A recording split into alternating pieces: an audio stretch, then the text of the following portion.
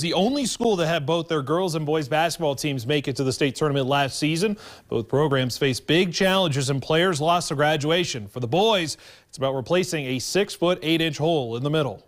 Mandan's third place finish in the WDA tournament ended with another early exit in the state tournament. Their season ending along with the careers of a pair of double-digit scorers. They have to get used to playing without those big guys. You know, Elijah Klein especially, all-state player. You know, Jackson Weiss was a 3-year starter. You know, those two guys were keys to our team, and now filling those roles, I think they're excited to get the opportunity. The Braves returned without the size they're used to. These players know that and are ready for a shift in the way Mandan will play this season. Traditionally, Mandan's usually like a post, run through the post, but this year it might be more of a guard play. I mean, driving lanes, shooting.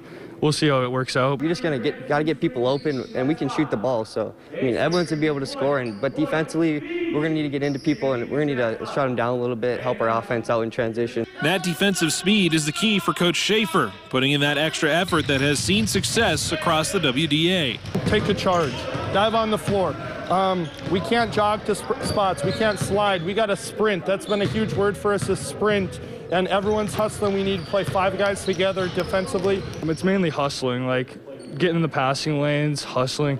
I mean, if you're hustling, you're going to play good defense, even if you're in the wrong spot. Mandan understands the standards with their program, but they are sick and tired of leaving the tournament empty-handed each year. I know the last few years we've been making it to state, but we've been losing in the first round. So obviously this year we want to do some more damage.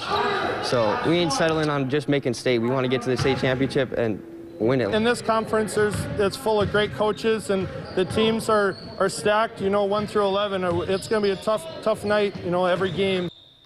Mandan opens the season with the Bismarck Demons on December 15th.